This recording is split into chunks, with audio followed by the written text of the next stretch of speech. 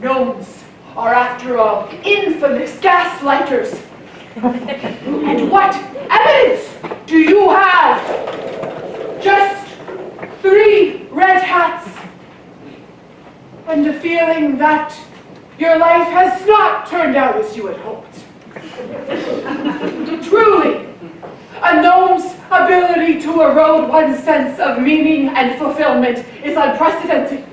And in such a vulnerable state, we must be vigilant, as a gnome then could easily fool you by masquerading as a friendly human. Hello, friends. Hello. How can I help you? Hello. Hello. We're here for the lecture on gnomes. No. What a coincidence. Hello. This is the lecture on gnomes. No.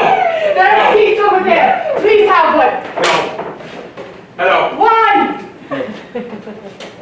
You ask me, has Beelzebub plagued us with these creatures? Is there naught they can bring us but turmoil, ennui, and existential dread? There is aught. The flesh of the gnome is an unprecedented delicacy. I swear to you, I have the free samples. Please, friend, pass them out against your compatriots. Free samples of gnome.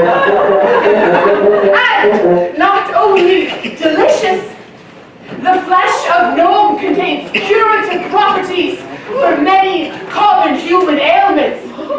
Boredom, dystopia, generalized anxiety disorder, repetitive stress, injury. So today, I will instruct you in the hunting and cooking of gnomes. First, you begin with your tool, and you will have a maneuver to incapacitate the gnome. It is a two-part maneuver called the bonk conk. You take one arm, and with your free arm, you bonk, and then you conk, and the gnome goes down. Yes, friend. Experience the technique. You would like to experience the technique? Absolutely.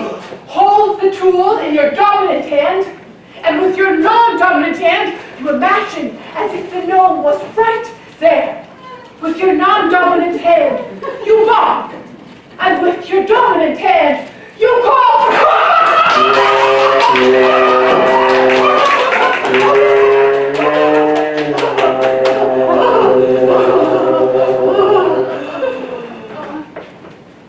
Free samples?